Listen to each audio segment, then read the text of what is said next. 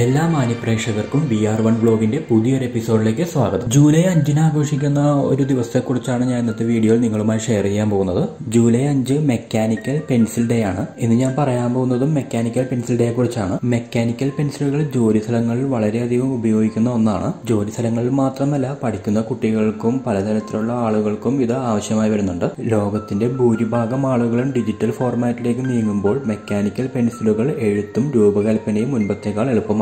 ഈ പെൻസിലുകളുടെ ചരിത്രം ആഘോഷിക്കാനായിട്ടാണ് mechanical pencil day ആചരിക്കുന്നത്. ഈ മെക്കാനിക്കൽ പെൻസിൽ ഡേ ആഘോഷിക്കാനായിട്ട് ആളുകളെ എൻകറേജ് ചെയ്യുകയും ഈ പെൻസിലുകൾ ഉപയോഗിക്കാൻ ആളുകളെ പ്രേരിപ്പിക്കുകയും ചെയ്യുന്നു. നമുക്കിനി മെക്കാനിക്കൽ പെൻസിലിന്റെ ഹിസ്റ്ററി ഒന്ന് നോക്കിയിട്ട് വരാം. 16-ാം നൂറ്റാണ്ടിന്റെ തുടക്കത്തിൽ യൂറോപ്പിൽ ഗ്രാഫൈറ്റ് നിക്ഷേപം കണ്ടെത്തിയ സമയത്താണ് പെൻസിലുകൾ സൃഷ്ടിച്ചത്. പെൻസിലിന്റെ ആദ്യത്തെ പ്രാകൃത രൂപകൽപ്പന നടത്തിയത് 1565-ൽ പ്രകൃതി ശാസ്ത്രജ്ഞനും സ്വിറ്റ്സർലാൻഡിൽ നിന്നുമുള്ള ഗ്രന്ഥസൂചകനുമായ കോൺറാഡ് ഗെസ്നർ ആണ്. ഈ പെൻസിലുകൾ ഗ്രാഫൈറ്റ് സ്റ്റിക്കുകൾ കൊണ്ടാണ് പൊതിഞ്ഞിരിക്കുന്നത്. പിന്നീട് മൂർച്ചയുള്ളതാക്കാൻ തടി കൊണ്ട് രൂപകൽപ്പന ചെയ്തു. ലെഡ് സ്വമേധയാ മൂർച്ച കൂട്ടുന്നതിന് പകരം ലെഡ് നീക്കം ചെയ്യുന്നതിനുള്ള ആദ്യത്തെ മെക്കാനിക്കൽ പെൻസിൽ കണ്ടുപിടിച്ചത് 1822-ലാണ്. ഇത് കണ്ടുപിടിച്ച രണ്ടുപേർ ചേർന്നിട്ടാണ്. ബ്രിട്ടനിലെ സാംസൺ, മോർഗനും ജോൺ ഐസക് ഹോക്കിൻസുമാണ്. അതുതന്നെയായിരുന്നു മെക്കാനിക്കൽ പെൻസിലുകളുടെ തുടക്കവും. അതിനുശേഷം ഒന്നിലധികം കമ്പനികൾ വൻതോതിൽ മെക്കാനിക്കൽ പെൻസിലുകൾ ഉൽപ്പാദിപ്പിക്കാൻ തുടങ്ങി. മെക്കാനിക്കൽ പെൻസിലുകൾ ഇപ്പോൾ 3 തരത്തിലാണുള്ളത്. അവ റിച്ചാർഡ് അടിസ്ഥാനത്തിലുള്ളതും ക്ലച്ച് അടിസ്ഥാനത്തിലുള്ളതും സ്ക്രൂ അടിസ്ഥാനത്തിലുള്ളതുമാണ്. ഇന്ന് കാണുന്ന മെക്കാനിക്കൽ പെൻസിലുകൾക്ക് വ്യത്യസ്ത തരത്തിലുള്ള ലെഡ് വീതിയാണുള്ളത്.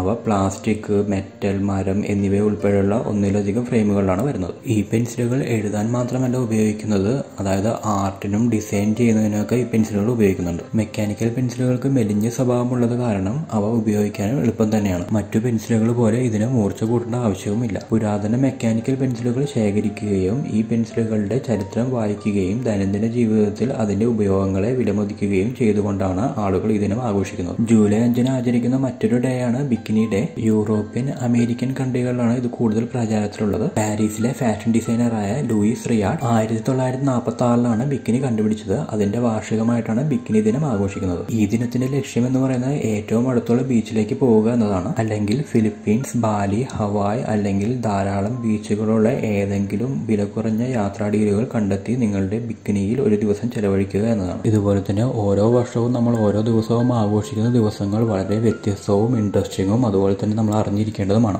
നിങ്ങൾക്ക് എന്റെ ഈ വീഡിയോ ഇഷ്ടപ്പെട്ടു കഴിഞ്ഞാൽ തീർച്ചയായും ലൈക്ക് ചെയ്യുക, ഷെയർ ചെയ്യുക, സബ്സ്ക്രൈബ് ചെയ്യുക. വീഡിയോയെ കുറിച്ചുള്ള നിങ്ങളുടെ വിലയേറിയ അഭിപ്രായങ്ങൾ താഴെ കമന്റിൽ അറിയിക്കുക. ഇതുപോലുള്ള വ്യത്യസ്ത തരത്തിലുള്ള ഡേയ്സിനെ കുറിച്ചുള്ള വീഡിയോ ആയിട്ട് ഞാൻ വീണ്ടും വരുന്നതാണ്. വീഡിയോ കണ്ട എല്ലാ പ്രേക്ഷകർക്കും ഞാൻ നന്ദി അറിയിക്കുന്നു.